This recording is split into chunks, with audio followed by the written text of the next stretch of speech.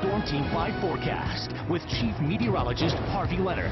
All right, first the overview of this powerful nor'easter that's on the way. It's going to produce heavy snow, powerful winds, put the two together, and for many of us at times, blizzard conditions. That's why there's a blizzard warning in effect. Look at the visibility in Boston right now. It's excellent. If you're with us at this time tomorrow night, it's not going to look like that. That I can promise you. It's going to be way down as the snow will be falling. Pretty good at that time. 22 is the temperature. It has really gotten colder. That's one ingredient you need leading into a blizzard many times. Wind out of the north-northwest at 12 miles an hour. It is now down to 16 in Worcester, 13 in Springfield, 11 in Concord, New Hampshire, 3 in Burlington, Vermont. That's the air that's working in ahead of the storm. And the clouds are starting to show, the high thin clouds, and snow is showing up on radar not far from New York City. A few flakes falling in Philadelphia right now, and then across Ohio you've got the steady snow and into Pennsylvania. Right now this is a storm that's just an ordinary storm, but when it gets to the East Coast, it's really going to get its feet wet in the ocean, really intensify, move up the coast, and bump into the cold air that's over us. That is a classic recipe for a major and powerful nor'easter here in southern New England. And on top of that, look at that heavy snow. It then will be a very slow mover. So this is going to be a duration of almost 36 hours of the snow. It won't exit until early on Wednesday. That's the overview of the timeline. Let's get more specific and close in.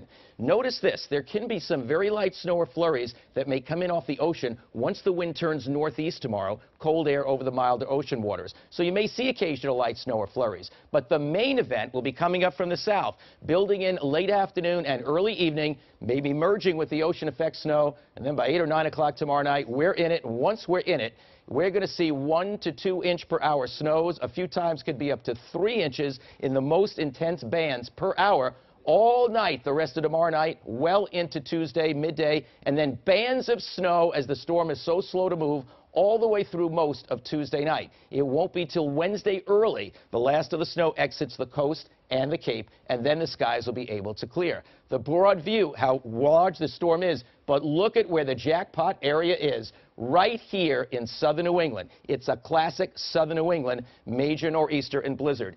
2 areas could be jackpotted. One would be around Worcester County, up to the Monadnock region of New Hampshire. Other area, North Shore, South Shore, which may include Boston. So that's why I'm showing 2 feet or more for the North Shore, the South Shore, possibly Boston, 18 to 24 in general, and another area over 2 feet around Worcester County. Temperatures during the storm, well, look how cold it is early tomorrow. Now, it may get up to 29, 30, 31 on the coast late tomorrow into tomorrow night, but then the last half of the storm, even on the coast, will be cold as temperatures fall down. The Cape is the only place that may have some mixing, so the amounts could be a little bit less there, particularly down on Nantucket, but a very bad storm on the Cape. Now, one final thing I want to talk about is the 7-day, but before that, let's talk about the effect of wind with this storm with Mike. Right, Harvey. You know, this is not going to be like the last one, which is that heavy, wet, gloppy snow. This is going to be able to be moved around by the wind. So I want to focus on what's going to happen with these winds throughout the storm. This is where they're going to be at right now. As we head through the day tomorrow, you'll start to notice how they freshen up, become northeasterly. This is going to be at 5 o'clock tomorrow. And then as we head to the overnight hours, look at those wind gusts,